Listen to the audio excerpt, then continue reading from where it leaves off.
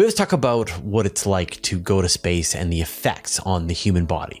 When you are weightless, your muscles aren't experiencing any gravity, your bones aren't experiencing any gravity, and they start to shed material because you don't need them anymore. And there are ways you can get around this. You exercise like crazy and you can minimize the impact on the human body. But there are some other issues. Your fluids redistribute around the body, and one of the biggest dangers is that you have problems with your vision. And many astronauts report that they have trouble seeing. They have to start wearing glasses while they're in space. But to figure out how much this is happening to an astronaut's eyes requires pretty much surgery to measure the intracranial pressure on their eyes. But researchers at the University of Western Australia have developed a technique so that they can measure the pressure on the eyes non-invasively, essentially using a video camera to track changes in their eyesight. They've done experiments in the lab, and the next step is to take this to parabolic flight and eventually to take this to space. So my guest today is Danail Obreschkow, who is a researcher at University of Western Australia. He's actually an astrophysicist, but worked on the project with medical researchers, and he's here to explain what the problem is, what their technique and solution is, and what the future might hold for helping astronauts maintain their vision when they go to space. All right, here's the interview. Being on a parabolic flight is an absolutely wonderful experience. First off, you sort of get into that plane and it feels a little bit like a spacecraft. It looks nothing like the interior of a normal plane. The people that are with you on a parabolic flight are often astronauts that get trained to go up to the ISS. They are test pilots. You really get that sort of experience of being immersed in a space flight mission. Then the plane takes off pretty much like a normal civil passenger plane. You are seated in a seat at the front and the back of the plane. And once the plane is in steady cruise flight, you get out of your seat into a huge open space where the scientific experiments are. Now, as cruise altitude is established, the pilot will tell you it takes 1 minute for the first parabola. Now, if this is your first parabola in your life, you get very tense at this stage. It's a bit like being on top of a roller coaster and you know any second it's just going to release you. So what then happens, there's a little countdown, and at the end of that countdown, you experience a sudden pull down, because the plane is now pitching its nose up for the injection into the parabola. You get extra centrifugal forces, which give you roughly twice the normal gravity, so you really pull down, and you feel that you might get a little bit of dizziness in your brain because of the lack of blood.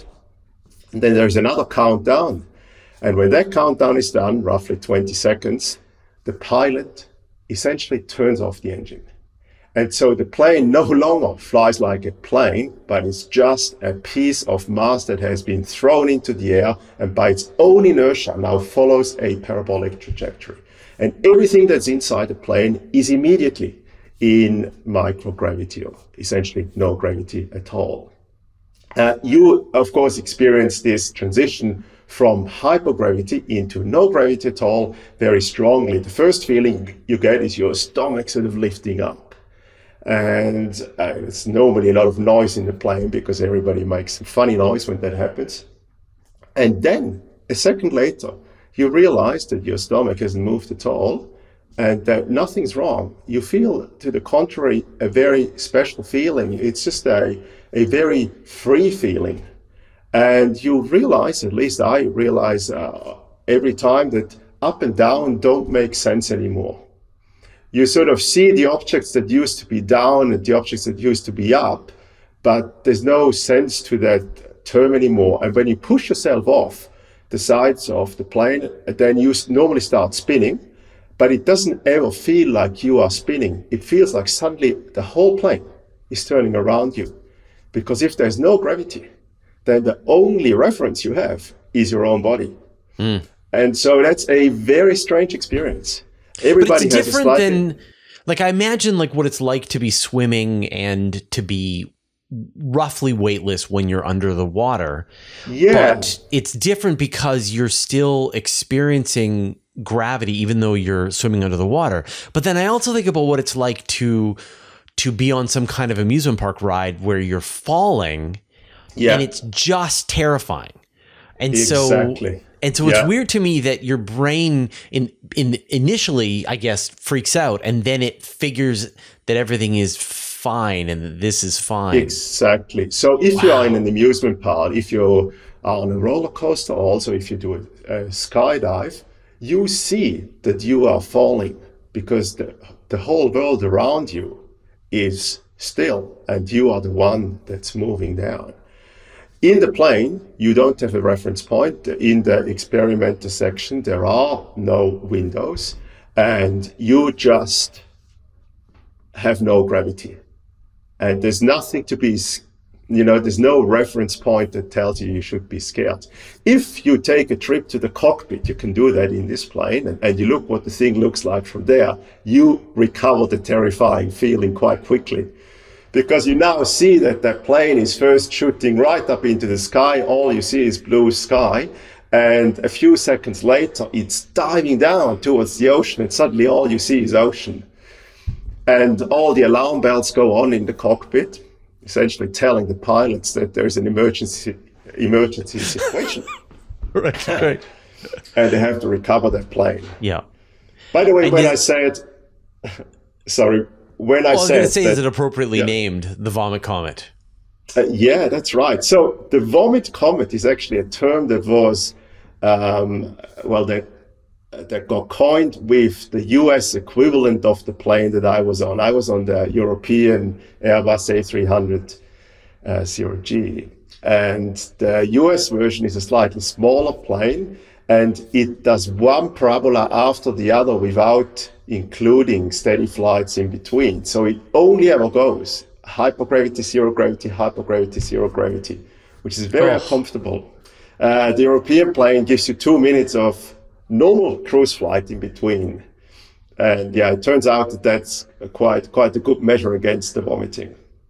Basically, it really goes to this whole vomiting is caused by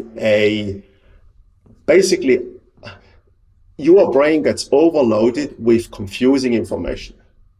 Your inner ear that normally tells you the gravity vector goes crazy. It says there's no gravity. Your eyes see that nothing has changed. There is still an up and down to the eye. Your sense of touch, when you sit on your chair, tells you where the bottom is. That has disappeared. So there's this different information coming into your brain, and what the brain concludes is that it must have been poisoned or something, and it wants to eject the bad stuff from the body. Oh, yeah. Yeah, and like I've heard that like astronauts, when they go to space, they don't know whether they're going to get sick. That's exactly right. Each time it's brand new, because if it's been a few months or even several years since they've been to space, their brain figures this out each time brand new, fresh. But I didn't realize that was like, I thought it was just like motion sickness, but it sounds like it's just such an alien experience that your brain just loses it literally. That's amazing. So let's talk about what does weightlessness do to the human body?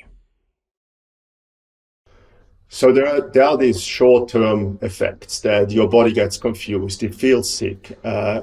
You may have a issue to feel your own body weight because there's no more gravitational force, but your inertial mass is still there. That gives you some confusion. You struggle to move. A lot of people start moving like frogs in the air to sort of try and move, and obviously don't get anywhere. So these are very short-term effects, literally first sort of seconds, maybe minutes of microgravity. Then you normally get into a phase where you are just fine. You learn how to live in microgravity, and you can live very comfortably for many days, even weeks in microgravity. And only then do these long-term effects kick in, because ultimately our body, every living being's body on the earth is built for gravity. And the range of gravity on the earth is extremely small. There's a constant level of gravity essentially anywhere on the earth within less than 1%. So our bodies really aren't made to deal with any variations in gravity. For instance, one thing that your body has learned is to pump up blood to your brain. Because we normally sit or stand upright. There's a third of the day where we lie flat, but 2/3 we are in an upright position. And a lot of work has to go into making sure that there's enough blood and other fluids as well in your brain. Now that function keeps being active if you are in microgravity, even though you don't need that extra force that pumps it out. So you see that in astronauts that their heads normally start swelling up. There's a famous pictures of Scott Kelly comparing him post and pre-flight. He's been in space for more than a year continuously, and so you see that enormous change. Now, this is one of the effects, and I might talk a little bit more about what that does inside the brain and the eyes. Yep. Yeah, we definitely want to talk about that. Yeah, I'm sure we're going to go there. Another thing is that you don't need as much bone and there's not as much muscle than you need on the ground. Obviously, you basically don't need legs at all in microgravity. Your body realizes and starts disintegrating and not replacing your bone mass. So you lose bone mass and you lose muscle tissue. And if that's for several months in a row, even more than a year in a row, then you have serious struggles when you come back to a normal. And what's the rate? Like I've heard it's like a couple of % a month. Like it's wearing away your bones and your muscles quite quickly without any intervention. That is right. I mean, our bodies are just very efficient at adjusting to what we need. It's like you train a lot, you build up muscle. There's nobody who seriously goes to the gym who doesn't build up muscle. And the same way, if you don't move your muscles, they just decline because it's carrying around weight for nothing, for no reason. So our body's quite efficient in making sure that the muscle is where it has to be. So yeah, this is just a consequence of a well-working system, and it's totally systematic. There's no astronaut that goes for a year to space and comes back with the same bone mass and the same muscle tissue. So it's clearly something that we have to address if we were to ever fly to Mars. Now, remember, Mars, you have to be in microgravity on the flight for, say, 8 months. And then you are on Mars' surface. That's a third of the gravity. That's no good either. And then you come back after 1.5 years on Mars. So you have 3 years essentially of very weak gravity. And there are methods to deal with most of the issues that astronauts face. I mean, you see them working out all the time on the space station, both doing cardiovascular activity as well as doing weight training, and that's just to prevent. Can they stop it, or are they still losing some muscle and bone mass despite working out for like 3 hours a day? Yeah. That is a good question. To be frank, I don't fully know the stats. I mean, they cannot fully stop it. I know that much. But with a lot of workout, you can have a very significant slowdown of this muscle disintegration. The thing is, your body feels gravity when you are asleep. Okay, and the muscles feel that gravity when you are asleep. So all the time, your muscles get told, keep fit. You still need to keep that body together in a normal level of gravity. So if you have 3 hours a day of hard workout in zero gravity, you sort of can compensate for some of the muscle and bone loss, but not entirely. And so what are the things that we can't fix right now? So one of the things we cannot fix is SANS, which stands for Space Flight Associated Neuroocular Syndrome. It's a bit of a mouthful to name a condition whereby your blood gets pumped into your brain at an excessive rate in microgravity, And that increases the blood pressure and the pressure of the cerebrospinal fluid, which is just the fluid that you have in your brain and in your spine. So those fluids, those bodily fluids, have an increased pressure in the head when you are in microgravity. One consequence of this is that the brain structure and the structure of the eyes can change, and it does so in 2/3 of the astronauts on long-haul flights. Very concretely, it causes the nerve, the optic nerve that goes into the eye to swell, and the back of the eye to get flattened. That causes your vision to become blurry. Sometimes this syndrome... Is this kind of similar to like glaucoma? That's right. That's right. It's a similar kind of phenomenon. Because it's like an increase in the pressure in the eye, changing the shape of it and causing long-term damage. Absolutely. Yeah. And so that this syndrome is also sometimes colloquially called space blindness. Right. It's vision deterioration that you experience, and it can be very serious. In most cases, it recovers when you get back to the ground, but sometimes it has lasting long-term effects as well. And we really don't know what the magnitude of this syndrome will be if you are for 3 years in microgravity rather than 1 year.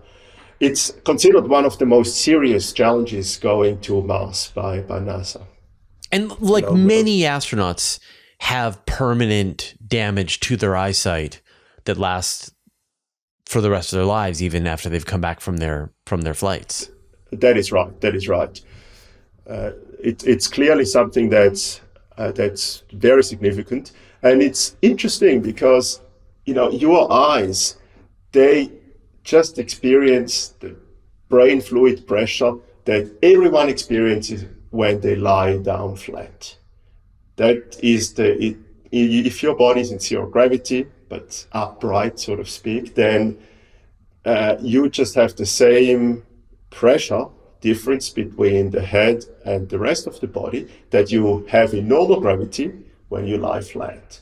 And so, it's curious that little difference can cause an eye damage if you are constantly exposed to it. But it is so. And, we have to find countermeasures. Before we found countermeasures, we have to find ways to detect that's happening. Right. And I guess, and this is leading into the research that they're working at your university. That's right. So it's generally a challenge to detect or to measure the pressure inside the brain in that cerebrospinal fluid. Basically, the only direct ways to do so is to somehow go in with a pressure sensor. You can drill a hole in the skull, a burr hole, a very small hole, and you insert the pressure sensor. Those holes are also sometimes used to release pressure from the fluid if you have had a bad accident. You can also do a lumbar puncture, so insert the needle into the spine, measure the pressure there, same fluid. Yeah, none of this sounds like a good idea in space. No, that's right. And fortunately, there is a natural or two natural holes into the brain, and that's the eyes. The eyes is essentially part of the brain system, and there's a physical hole into the brain. So now, if the brain fluid has an increased pressure, that pressure will be felt by the retina. And the question is, how can you, by observing the retina, measure that pressure? And the idea there is that when you look at the veins in the retina, small blood vessels, you see them pulsate. And it's your heartbeat that is visible. So all you need to do is have a special camera that looks at your eye, and you will see that nice little pulsation of the veins. If the pressure from the brain onto the back of the eye increases, that pulsation can slightly change. It can change in various ways. The most simple way it changes is just the amplitude of that pulsation. There are more interesting effects as well. The speed at which waves propagate through these vessels can also be affected. Anyway, that's where the research starts. It's observing the retina and using that information from the vein pulsations as a key to determine the pressure of the brain fluid. Now, this study that is led at this university has found very significant effects, measurable effects, where we can essentially determine the brain fluid pressure by observing the eye. Now, to do this, we didn't do this in microgravity. We had patients on a tilt table where you sort of make them go upright, and then you strip them down on the table, and you can change their inclination, which basically changes the relative height difference between the heart and the head. And so that causes this pressure. You can change the pressure as you like, and then you can observe how the retina pulsations change. Of course, this is all done in very fine-tuned laboratory settings, and you can have all your complicated gear and your optic table next to it, etc. Now so that's a very, very low level of TRL, if you will, technology readiness level. So it's now a question of taking that nice piece of basic research and making it applicable in space even. So, you've got a chance to test this on the parabolic flight? Yes, potentially so. So it's clearly something we are working on.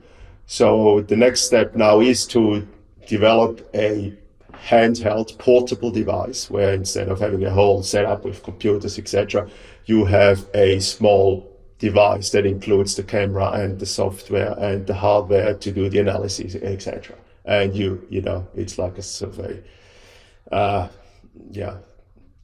kind of a handheld pistol that you put to the eye, and it takes a movie and then does the analysis for you and tells you something about the brain fluid pressure. So that would be the idea to have such a thing. That's what we are currently developing. And so what do you imagine, like the final version that goes to space? What will that be like I don't know, I'm thinking like one of those infrared thermometers that one astronaut will point at another astronaut's retina, or will they put on like a pair of glasses or like goggles that will be recording footage of both of their eyes? I think you basically hit it with those two ideas. It's going to be either of the two. Having something that's stripped to the head might be preferable, because you probably need to take a few seconds, maybe half a minute worth of a video to get enough statistics on the pulsations of the retina. So yeah, something that is more or less stable to the head would do the job. It could also be a device that's attached to, say, the ISS, and you just go there and put your head in there. I mean, I sort of think about getting my eyes tested, and they do a bunch of the tests, right? They do like not only just check to see if I need glasses, but also they check the shape of or the condition of the blood vessels. They check for glaucoma, and I'm kind of strapped in to this machine that's holding my face very tight to make sure they can get good footage of it. And so, I mean, it's just got to be night and day, because like right now, the diagnosis, like the astronauts come home and then people will examine their eyes. I'm not sure how many spinal taps the astronauts are getting, but they are, and it's too late because they're already back home and they're already back in Earth gravity. And so you could go from no tests currently to daily, hourly. Like when you're doing a very intensive series of experiments, you could be testing them nonstop. Yes, I mean, in principle, you could do it as much as needed. I'm not sure what the medical recommendation would be, how often you need to do it, but it's absolutely harmless. You could do it every 5 minutes if you wish. Right. Yeah. I'm just thinking of, if they're, see what happens after they eat, see what happens when they're moving around, when they're exercising, see what happens, like see if any of these are preconditions, because I mean, like, I wonder if you get to this point that you can actually examine the astronauts, and then who suffered worse effects when they got back down to Earth, you could know whether or not an astronaut their eyesight is deteriorating too quickly, and what might be causing it. But even if it is too much, then you can bring them home, for example, or maybe you can find somebody who's very resilient to it, and you know that they'll be okay to fly to Mars for 3 years. Exactly. I mean, of course, you notice pretty quickly once the deterioration of the vision starts. The astronauts notice themselves that suddenly they can't read properly anymore. The idea here is to, rather than detecting the symptoms, detecting the cause before they cause the symptoms, and then do something about it. Now, bringing them back, of course, is always an option when they are in Earth orbit. On a flight to Mars, there's no hope. But you could imagine that, for instance, a spaceship has a centrifuge, for instance, that allows to create gravity. But that centrifuge might not be large enough for the whole crew to go in. And, you have to select who has to go how much time into that centrifuge. That would be a scenario where it makes total sense to know who struggles the most with this. That's interesting.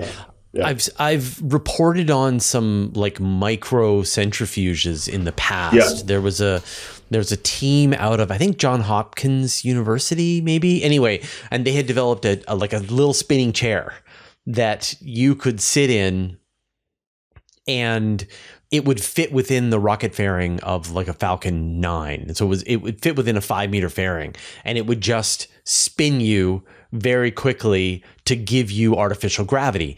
It was uncomfortable, but you were able to become accustomed to it. Yeah. But it worked okay.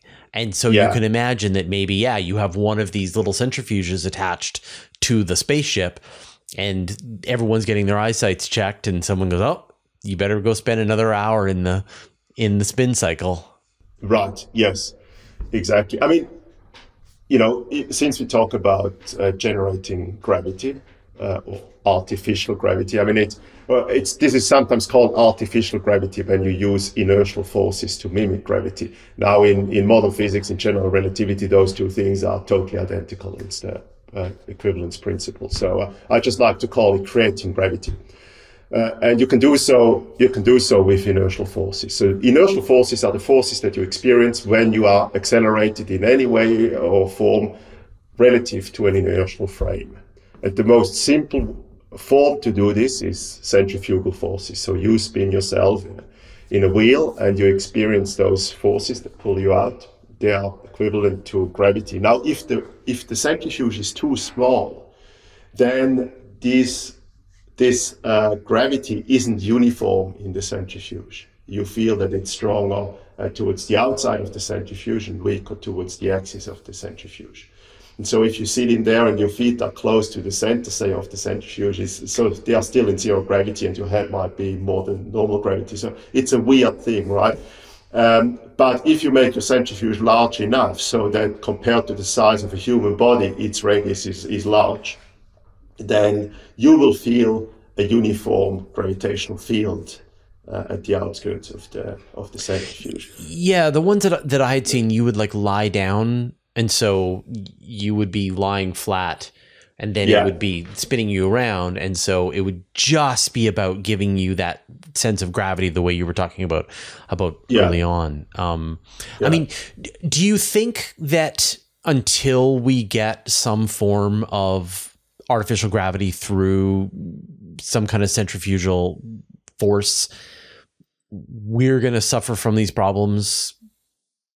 Like spaceflight is just going to be an inherently damaging thing until we sort out artificial gravity. Yeah, I believe so. Ultimately, if you want to be on the long term in space, you need artificial or inertial force generated gravity. So now, maybe going to Mars, it doesn't have to be done on the journey. Maybe it's okay to be in weightlessness for the 8 months to get to Mars. But then once you're on Mars, you could build a ring on the Martian surface, maybe with local materials even, so you don't have to bring the whole thing over there.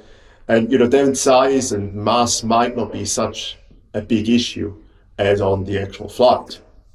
And you might be able to create a centrifuge that simply adds to 2/3 of extra gravity because you only get 1/3 on Mars.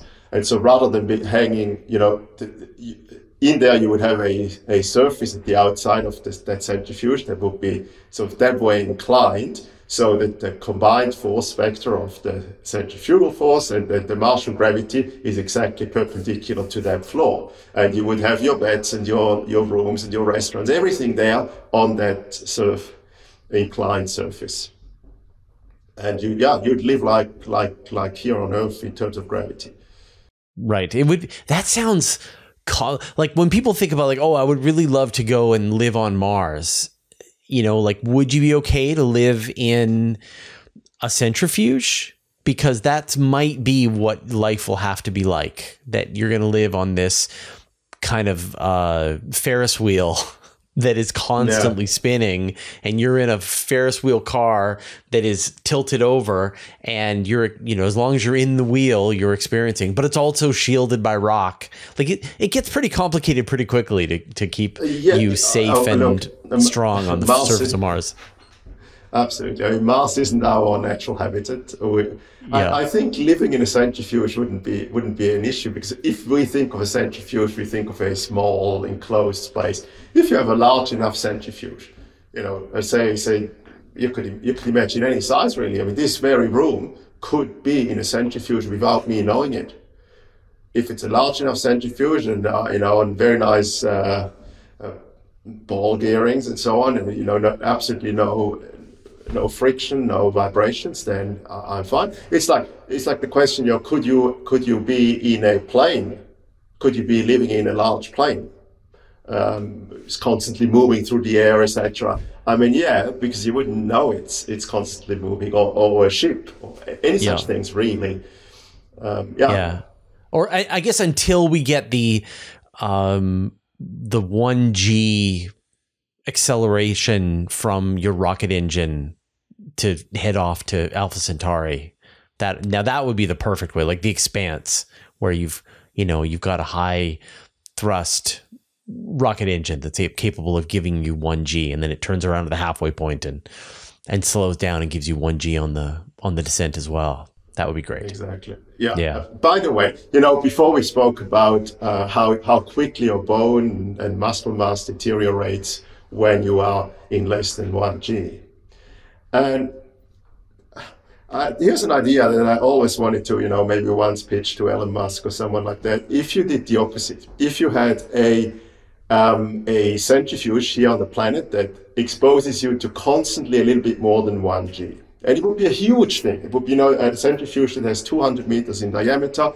It's this massive ring rotating quite slowly, but out there you will feel maybe an extra half G-force. And it will be super smoothly suspended. You won't feel that you are rotating. And out there you have your restaurants, your fun parks, your offices, whatever you need. It's basically like a luxury hotel. And you go in there and you live in there for 2 weeks, and you come back with extra bone and muscle and mass, and you'll be a fitter person because you're constantly exposed.